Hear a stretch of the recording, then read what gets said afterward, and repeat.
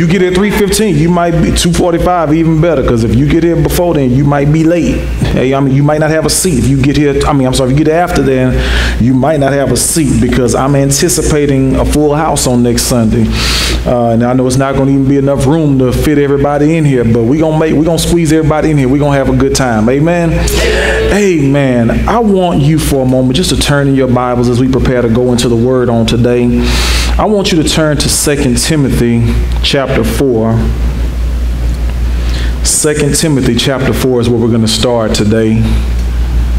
Oh, wow. Brother Donald brought back that picture's over 3 years old. That's our very first service we had at Kennedy Elementary. Y'all see the music notes in the background and all that? That's a true elementary school cafeteria.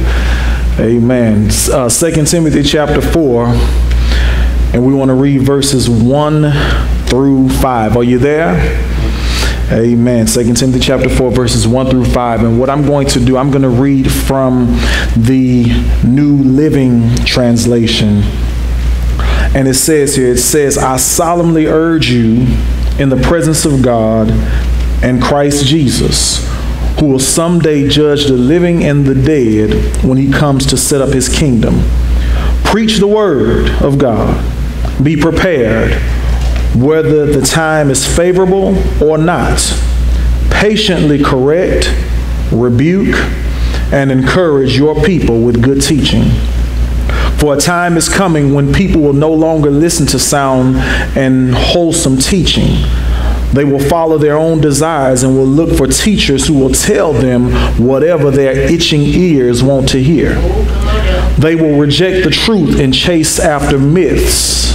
But you should keep a clear mind in every situation. Don't be afraid of suffering for the Lord.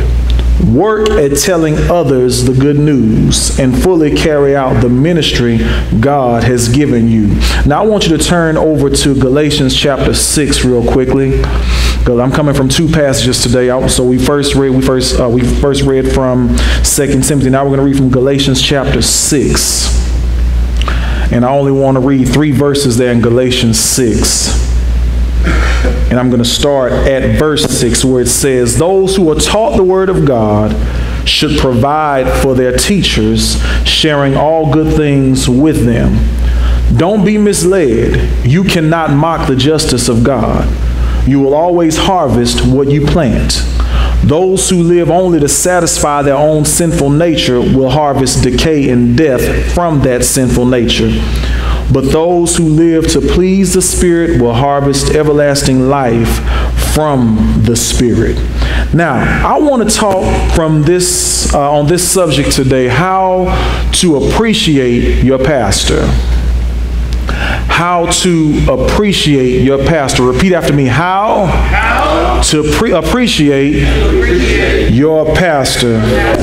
Amen. Pastor, it's so good to see you. That's our brother from across the street from St. James. Amen. Pastor Pastor Aaron Binder. Awesome man of God. Amen. We look forward to great fellowships with him. But we're going to talk about how to appreciate your pastor. Now, let me go ahead and set this up and go ahead and help you all with something, because I don't want you all to fall into the mindset or the mind frame that pastor is trying to manipulate or get anything out of you. Amen. I just want to just share some things in the word that will help us to understand how to have an appreciation for the man and woman of God who feed our souls. Amen. Because that's such an important task. So again, I know next Sunday is Pastoral Anniversary Sunday.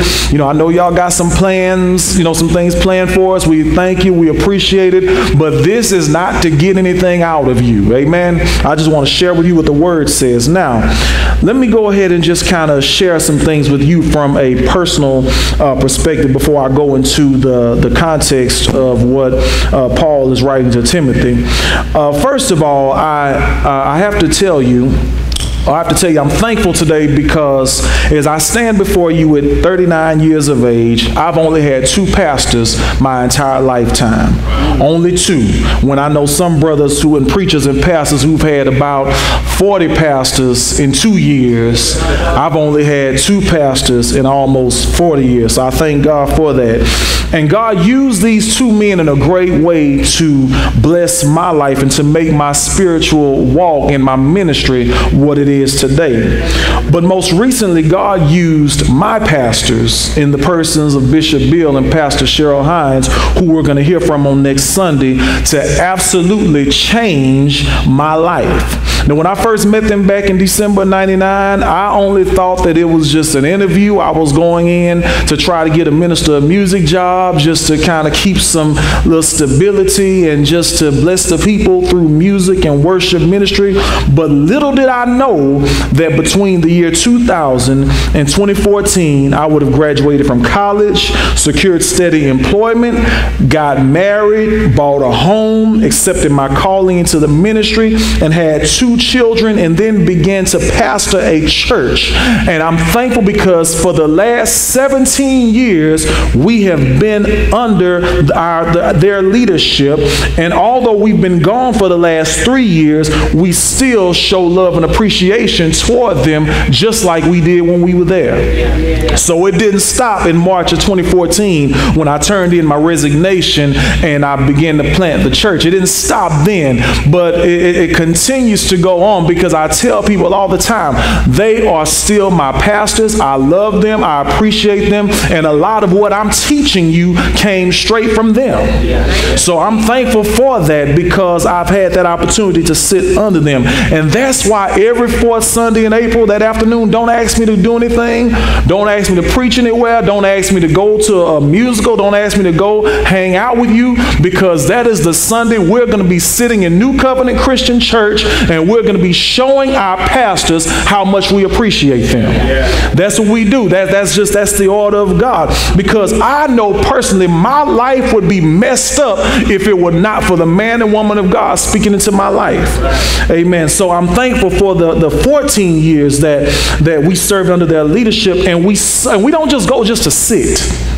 Amen. We sow. We don't just sit. We sow into their lives. We sow personally, and we sow from this church because they have been a blessing to us personally, and they've also been a blessing to this church. As a matter of fact, a lot of the startup money that came to start this church came from them. Amen. I got to let them know. We didn't ask them for anything. We didn't ask them for anything. The bishop and the pastor call us in the office. They say, you know what, Pastor, we know that God has called you to start this church. So this is what we're going to do. We're going to do our best to bless you. You are not going to walk out these doors with anything less than $5,000. That's it. And and guess what? When we left, we actually had a little bit more than that. Now, come to say, when you first started church, Pastor, that's all gone within the matter of the first couple of months. Amen. Because the rent where we were meeting at the time was about $2,500 as it was. So that was half of that gone right there.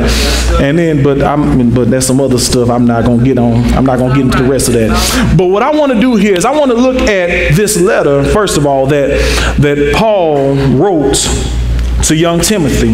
We want to look at that because this is where the pastoral responsibility lies. See, what we got to remember is I have a responsibility to you all. If I serve as your pastor, I want you to know my responsibility to you. But then on the flip side of that, I want to share some things as far as your responsibility to me as your pastor. Amen? Now, look at this. The first one, I want to look at the purpose of the pastor. And we saw that in 2 Timothy chapter 4, the first 5 verses. Because here in Paul's second letter to Timothy, the young pastor that Paul was spiritual father to, he shared several things that were needed for pastoral care. And there were 5 things that Paul charged young Timothy to do. First of all, and you'll see this on the screen. First of all, he charged young Timothy to preach the word. Yes, sir. Preach the word. Simple. Somebody say, preach the word. Preach the word. See, the word of God is inspired by God. Amen. It is the very breath of God and the very heart of God, and it's the very mind of God, and it's also the instructions and the guide for daily living. And you'll see that in Romans chapter 1 verse 16, Romans chapter 10 verse 17, in Titus chapter 1 verse 3, and Colossians chapter 1 verse 5. So you'll see that. So he charges young Timothy, first of all, preach the word. Yes, sir. That's your first responsibility, to preach the word. My first responsibility to you all is to preach the word of God. Can you say amen? Amen. That's my first responsibility. And watch that. Not only am I to preach the word, but watch this. The pastor is to also be ready and instant in and out of season. Yeah. I got to be ready and instant in and out of season. So outside of being prepared on a Sunday and a Bible study night, the pastor should always have a word, no matter when they call on you. I have to always have a word, because many times people that we lead, pastor, you know, they go through things. They go through losses, and they go through things like just recently with this storm that just happened. I talked to a pastor yesterday. Quite a few of his members lost everything they had. So that pastor has to be ready to give those people a word that is within that season. Yes, sir. Amen. That's not the time to be preaching about bring ye all the tithes.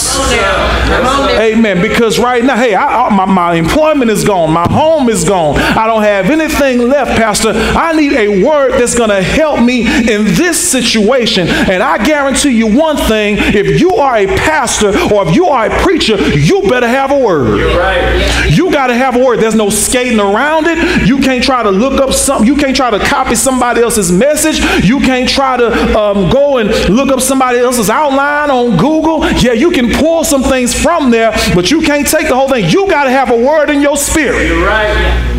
I should be able to walk up to you and have a word for you in your situation and not even have my iPad, not even have my Bible. I should be able to speak a word into your life. So Paul says to Timothy, he says, be ready. Be instant in season and out of season. And see, I know I got some preachers in here, and I don't know how your pastors were with you when you first started pastoring, but I know my pastor expected all of his preachers to have a word. You know, we on first Sunday nights, I never shall forget. There was one first Sunday, you know, he always would tell us, preachers, and I'm telling I got two preachers in here. Preachers, always be ready. You're right. Because, you know, on first Sunday, I walk in there, you know, and I go and, you know, be ready to lead my praise and worship and do my little minister of music thing or whatever. And then I'll never forget this first Sunday night, the bishop walked over to the organ. He said, Reverend, you preaching tonight. Yep. That was the only notice I had. One time they were on vacation, and they didn't know whether they were going to be back on time or not, pastor, but he sent a text to all the preachers. He said, preachers, I don't know who I'm going to call on, but whoever the Lord lead, y'all just be ready to preach. So everybody need to have something. When we went to ministers meeting, the ministers training, you had to have a 10-minute message ready. You didn't know whether they were going to call on you or not. But the bottom line is, you better have a word in your mouth to bless the people. And I will tell you this, when we first started this church, we didn't have a whole lot of money. We didn't have any musicians. We didn't have a building. We didn't even have members. But one thing we did have is we had a word from God. And I stood on that word for the last 3 years. You got to have a word. Somebody say you got to have a word. Amen. So he charges Timothy to preach the word. Then he charges him to be ready, instant in and out of season. But watch this. He also charges young Timothy to convince. Somebody say convince. Now in the King James it says reprove, and the NIV it says correct.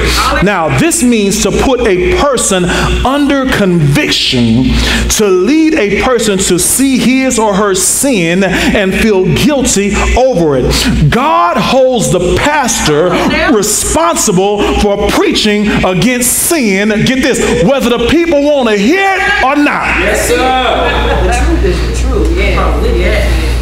God calls calls the pastor, you got to preach against sin, whether they want to hear it or not. And get this, because no pastor is perfect. I'm not perfect. Pastor Mender is not perfect. But I tell you one thing, that whether we struggle with the sin or not, we still got to preach against it. Yes, sir. We still got to say what the word of God says. And I tell y'all all the time, especially when I'm teaching on those hard subjects, I'm going to say, church, I'm going to tell you something. This cuts me before it even cuts you.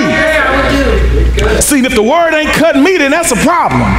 So I got to come in here with my Band-Aids and all my little ointments and everything on, because I done got all chopped up before I even brought the word to you.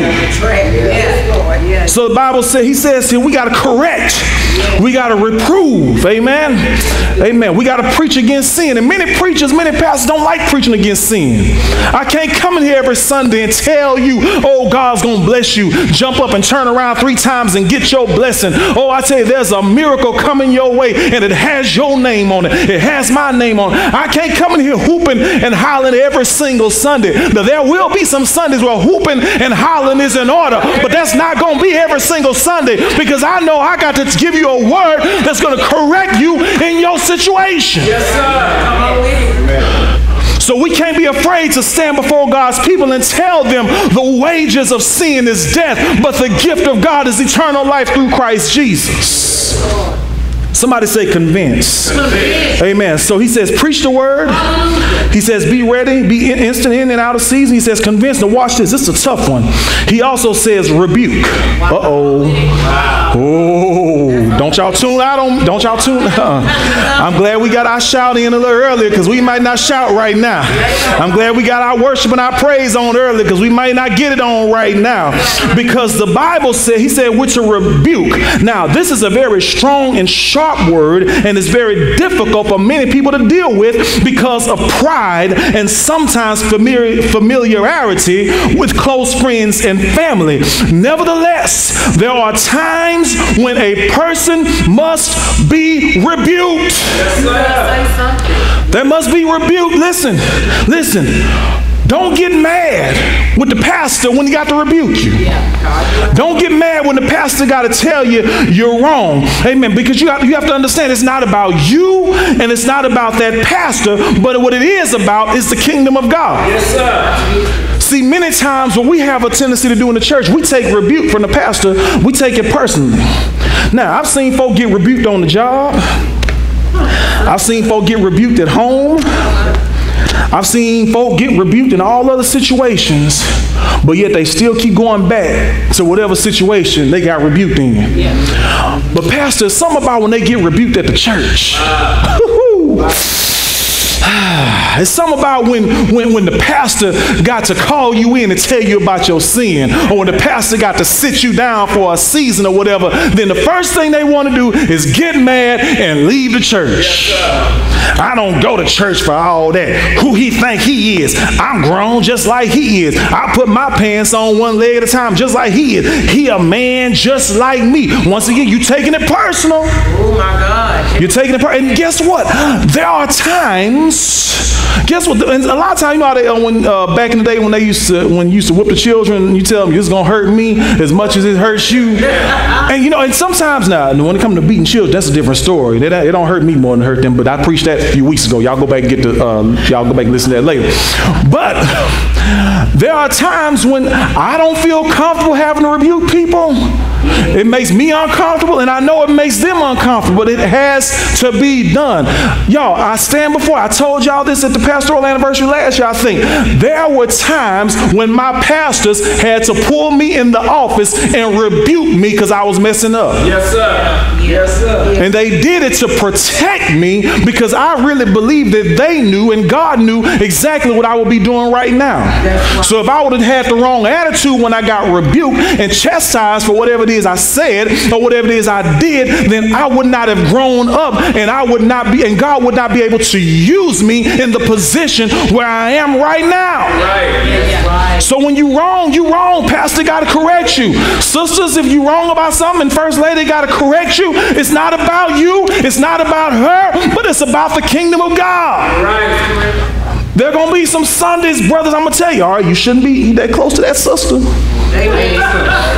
Brother, you shouldn't be in the office alone with somebody. Sisters, Lady D might tell you, you can't be coming to church with that short dress on or them tight pants on. You can't be coming to church with all this hanging and all this, the house of God. You can't do that. Don't get mad. We're doing it because we love you, we care about you, and our greatest responsibility is to the kingdom of God. So we got to get our egos out of the way. Teach that word. We can't be egotistical and still try to establish the kingdom of God. Can you say amen? Amen. So not only should the pastor preach the word and be instant in and out of season and convince and rebuke, but watch this. A pastor also has to exhort. Yeah. Somebody say exhort. That comes from the Greek word parakleo. Amen. Amen. Now this means to beseech, to encourage, to comfort, and to help. It's not enough to reprove and rebuke people, but yet you have to encourage, comfort, help them, and carry the person to Christ. So it's not good enough for me just to rebuke you and let you go on about your business. But after the rebuke, I'm supposed to encourage you. I'm supposed to embrace you. I'm supposed to let you know I still love you. We still care about you. You mean a lot to this ministry, but we just got to get some things in order. Yeah. I don't know about you, but every time, even at home, when you notice when you discipline your children, when you have to whoop them, you got to go back and love them. You know, let them cry for a little while. Let them let them have a little moment. But then you got to go back and you got to embrace them. You got to go back and hug them, letting them, hey, mom and daddy still love you. You were wrong, but we still love you. I tell my children all the time, there is nothing you can do to make us stop loving you. Nothing you can do. And I heard Bishop Jake say one time, he tell his daughters all the time, you can always come back home. Amen. My daughters know they will always, as long as I'm alive and my wife is alive, either one of us, they always have a home to go to. You ain't got to put up with no foolishness from no Negro. You got somewhere you can go. Amen. You got somewhere to go. Because a pastor, you have to encourage the people. Amen. A pastor must exhort with all long suffering, no matter the circumstance. What does that mean? He must suffer a long time with people. Amen. The pastor has to also exhort with all doctrine and be balanced in his approach to teaching and preaching the word of God. So that means that in the midst of all of these 5 things that Paul tells Timothy to do, there must be a balance. Notice I didn't talk a whole lot about just rebuke, and then exhort. It has to be a balance. And the many churches that we see, a lot of churches are filling up because there's not a balance in the preaching and the teaching that's going forth. Come on now. A lot of churches, people will flock to churches. If I know you're going to tell me how good I am and how much God loves me and how you can never do anything to make God stop loving you and you never address my sin, of course I'm going to keep coming to church. Woo, praise the Lord. I love that church. Some church you go to, everybody just look happy all the time. Like, ooh, everybody just smile. I am a friend of God. Yes, I am a friend of God. I am a friend of God. He calls me friend. But mess around and preach against they sin. Then everybody be running out. You know, let me tell you, Pastor, my pastor told us, and we were in a meeting with my pastor the other day. We were in a meeting with my pastor the other day. He said, could you imagine if you go there? There's a large mega church in the city. I dare not mention the name of it because this is being recorded. But could you imagine if a true prophet of God walked in that church and really said, what thus saith the Lord? Do you think it still be as packed in as it is right now? I'm going to let that sink in for a little while. It's just like when you turn the light on, it's a bunch of cockroaches. They just all scatter. They gone. Or a true prophet come. What? You say Brian Carr coming? Oh, no, I ain't coming. No. So I can't preach a whole bunch of feel-good messages. Pastor can't preach. He can't preach you happy every Sunday. We'll have our Sundays where we're going to get happy. We're going to shout. We're going to dance. We're going to run around the church a little time. We're going to fall out on the floor. Yeah, we're going to have a few of those Sundays, but I can't do it every Sunday. You're right. Because I have to give you a balanced approach to the word of God. Balance. So that is my responsibility. That's the pastor's responsibility to the people. Again, we're talking about having effective pulpit and parishioner relationship. Amen. Pastor and parishioner, pulpit and pew relationship. Now watch this, because there's a responsibility that the people have. This is the purpose of the people. If you look back at Galatians chapter 6, as a matter of fact, in case y'all forgot it, let's go back and read it. Amen. Galatians chapter 6. And I'm not going to be before y'all long. If y'all give me about 10, 12 more minutes, I'll be done. I promise. Amen. Listen, in Galatians 6, it says, and I'm reading from the, I think I want to read that from the New King James. Is it all right with y'all? That is all right. Amen. Let's read from the New King James. Galatians chapter 6. All right, Galatians. Here we go. And I want to read this. Verses 6 through 8. These three verses. Listen. It says, let him who was taught the word, let him who was taught the word share in all good things with him who teaches. Do not be deceived. God is not mocked.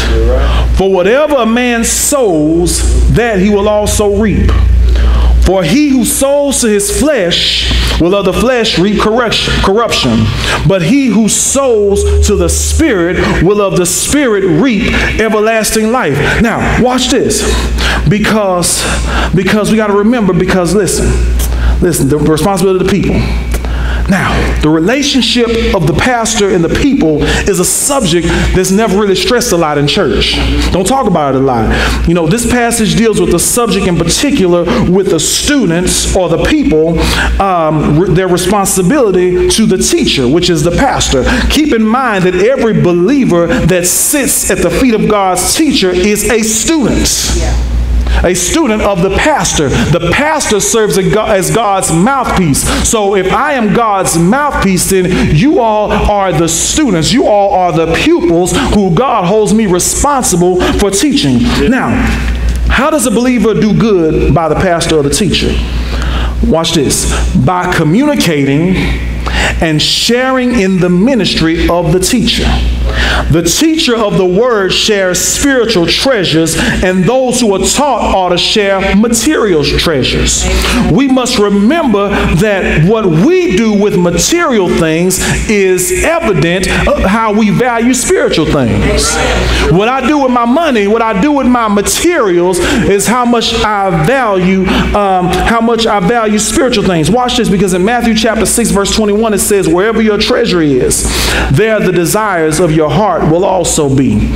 So Paul repeatedly taught that the spiritual leader of the church was to be supported by the financial gifts of the people. So Jesus said the laborer is worthy of his hire. You see that in Luke 10 and 7. And Paul echoes the same statement in 1 Corinthians 9 and 11, and also 1 Timothy chapter 5 verses 17 through 18. But what I want y'all to realize is this: there is a spiritual principle behind this. You're right. Again, pastor ain't just trying to get stuff out of you, okay? But I'm just telling you what the word of God says as far as your responsibility as a parishioner.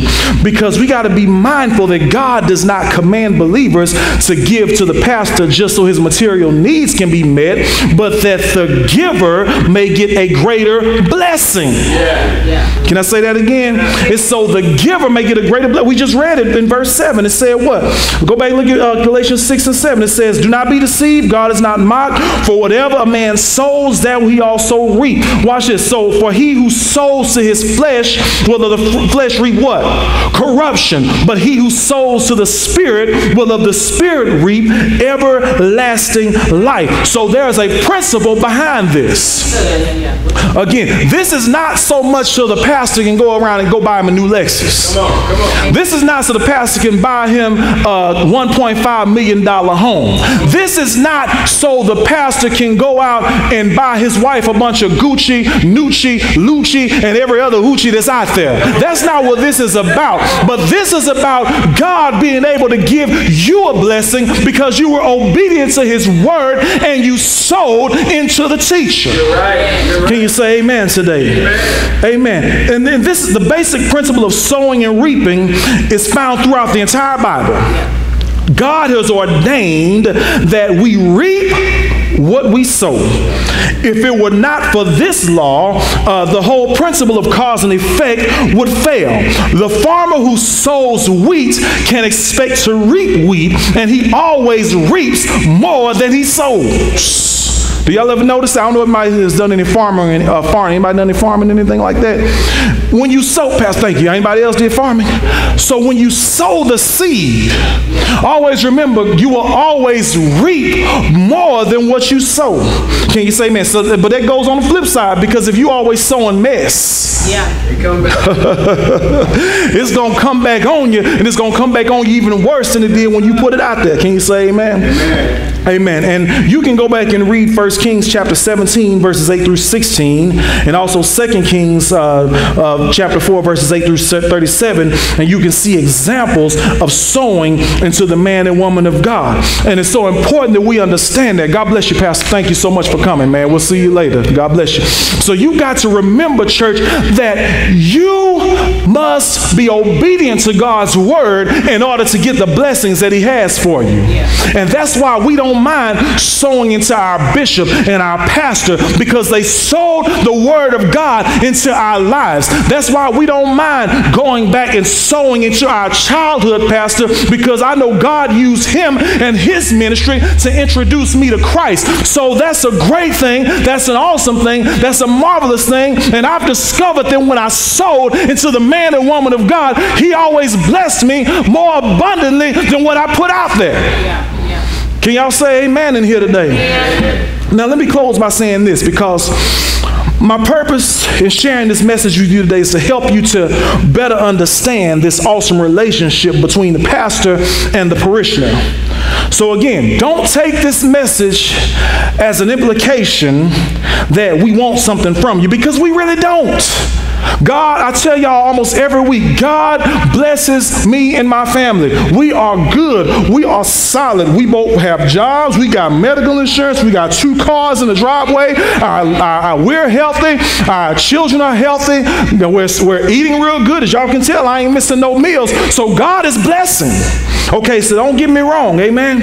But what I do want to show you is the important task that we all have as it relates to this matter of the pulpit and the pew relationship. And we also want to show you that God can and will bless you. Can you say amen today? Amen. Now, I can't make you do what God says. I can't make anybody, y'all are grown. You live in your own house. You pay your own bills. Pastor and Lady D cannot make you do anything. And if you really want to know the truth about it, God can't even make you do it. And he's not going to make you do it. But what I can do is I can teach you what the word of God says. But like the Apostle Paul said to the church at Ephesus, I commend you unto God and to the word of his grace, which is able to build you up and give you an inheritance among all those who are sanctified. And now I'm going to close for real by saying this, because I want y'all to know something. Now, again, I know this was a different kind of message, and I pray that you all received it in the spirit that it was given. Amen. And I pray that y'all didn't get offended. That was not my purpose. Again, my purpose is just, first of all, to tell you what my responsibility as pastor is and what your responsibility as the people are. But that was my goal right there. And again, I want you all to be blessed, amen, because of your obedience to God. But let me say this, because y'all want to know what brings me my greatest joy? Let me tell y'all what, as a pastor, I haven't been doing this long, only been doing it 3 years. But I'm going to tell you what brings me my greatest joy. My greatest joy does not come on the 4th Sunday in September. Amen. Well, let me say our greatest joy, because my wife and I, we pastor together. Our joy does not come on the 4th Sunday in September. That's not when our joy comes, when we can dress up and sit in these nice chairs and let the people of God bless us and let our home church come over and bless us. That's not where our greatest joy comes from. My greatest joy doesn't even come if somebody walks up to me and say, Pastor, God just laid on my heart to just put this in your pocket and bless you. Because I've had people do that to me as well. I tried to get a blessing back. They didn't want it. They said, Pastor, I want to get blessed. I want to bless you. That's not where my greatest joy comes. You know where my greatest joy comes from? Seeing that when I'm